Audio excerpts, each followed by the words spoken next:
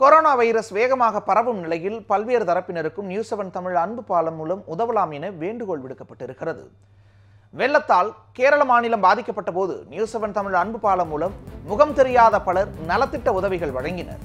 இதேபோல் பேரிடர் காலங்களில் பாதிக்கப்பட்ட மக்களுக்கும் உதவிக்காக இயங்குபவர்களுக்கும் நியூஸ் 7 தமிழ் அன்பு பாலம் கை கொடுத்து உதவிக்கரம் நீட்டி வருகிறது. தற்போது கொரோனா வைரஸ் பரவி வரும் சூழலில் பல்வேறு தரப்பினரும் உதவிக்காக இயங்கி வருகின்றனர். அவர்களுக்கு உதவும் நோக்கில் நியூஸ் 7 தமிழ் அன்பு பாலம் மூலம் தன்னார்வலர்கள் உதவ முன்வரலாம் என வேண்டுகோள் விடுக்கப்பட்டது. அதன்படி சென்னை மடிப்பாக்கத்தைச் சேர்ந்த ஸ்ரீதர் என்பவர் நியூஸ் 7 தமிழ் அன்பு பாலத்தை தொடர்பு கொண்டு உதவிட தயாராக இருப்பதாக குறிப்பிட்டார். அதன்படி நமது நியூஸ் 7 தமிழ் செய்தியாளர் நேரடியாக அவரது இல்லத்திற்கு சென்று 25 கிலோ அரிசி உள்ளிட்ட பொருட்களை பெற்றுக்கொண்டார்.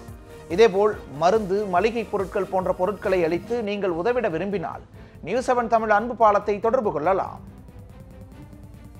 நியூஸ் 7 சேனல் பார்த்துட்டு இருக்கும்போது அவங்க அன்பு பாலம் சொல்லி ஒரு நம்பர் கொடுத்துருந்தாங்க.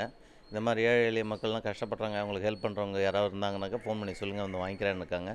நான் சொன்னேன் வித்தின் 5 மினிட்ஸில் வந்து அவங்க வந்து எல்லாத்தையும் ரெடி பண்ணி கரெக்டாக வாங்கிட்டு போயிட்டாங்க.